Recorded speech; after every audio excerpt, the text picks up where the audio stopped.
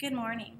Tomorrow we will be celebrating Veterans Day, which is an official United States holiday that is observed annually on November 11th, which honors the people who have served in the U.S. Armed Forces in times of war as well as in times of peace.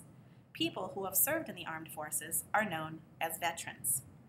It coincides with other holidays including Armistice Day and Remembrance Day, which are celebrated in other parts of the world and also mark the anniversary of the end of World War I, which were formally ended at the 11th hour of the 11th day in the 11th month of 1918, when the armistice with Germany went into effect. The United States also originally observed Armistice Day, and it then later evolved into the current Veterans Day holiday in 1954.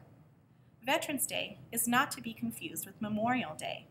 Veterans Day celebrates the service of all U.S. military veterans, while Memorial Day is a day of remembering the men and women who gave their lives and those who perished while in service.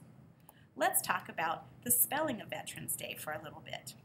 Notice that it says on the screen Veterans Day with no punctuation.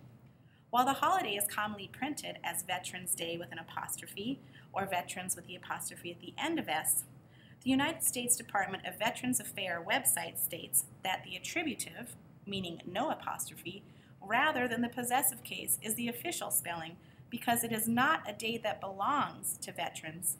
It is a day for honoring all veterans. We hope you enjoy your day of remembrance, and remember we have no school tomorrow. Teachers, we would also like you to show the short video is Greenlight a Vet. Greenlight a Vet is an American program that is trying to celebrate Americans' hard-working men and women. However, it is hard to show them the appreciation they deserve when back home and out of uniform they are more camouflaged than ever. Greenlight a Vet is a campaign to establish visible national support to our veterans by changing one light to green. Please show the short video now. Thanks, and we'll see you on Thursday right here on Shea TV.